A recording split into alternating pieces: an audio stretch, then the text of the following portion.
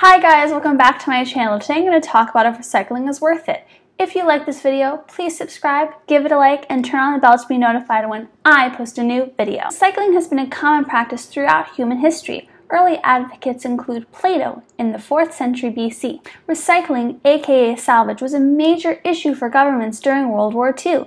This is because of financial constraints and the burden of war, so you really had to reuse goods in order for anything to happen.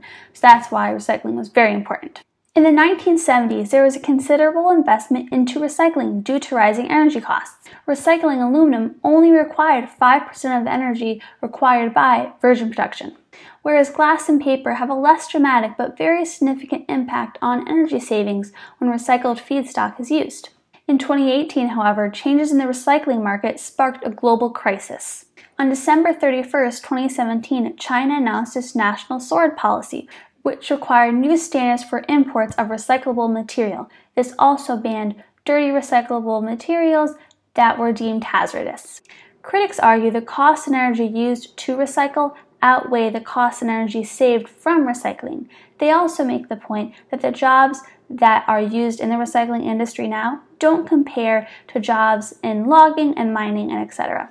However, 2 years after New York City declared that implementing a recycling system would be a drain on the city, they ended up realizing that implementing an efficient recycling system would save the city $20 million. Supporters will point out that municipalities will often see fiscal benefits from recycling due to reduced landfill costs. I have a quick question. Are you going to continue to recycle? Let me know in the comments below by writing fighter. In my own opinion, recycling is so much better than putting your recyclables into the garbage that will eventually end up in the landfill. However, this is not to say that you shouldn't be reusing as much as possible. Try to buy less plastic and make sure the goods you're buying can have many different lives after, instead of just a single-use item. Now, there are so many great inventors out there trying to repurpose our recycling. Some people are doing it through art, and other people are utilizing our recycling to build different objects and to create new bottles. Now, I know the recycling system isn't perfect. I'm not here to tell you that it is, but I think it's a good solution for right now, and it definitely can improve. So let's try to recycle and keep stuff out of the landfill that doesn't need to be there. And who knows, maybe one day the recycling system will be a lot better than it is now. But just remember, you don't want more things going to the landfill that shouldn't be there.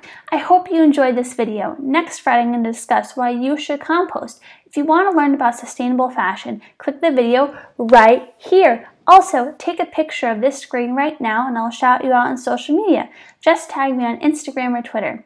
Lastly, if you like this video, please subscribe, give it a like, and share it with someone who could benefit. Let's make the world a better place.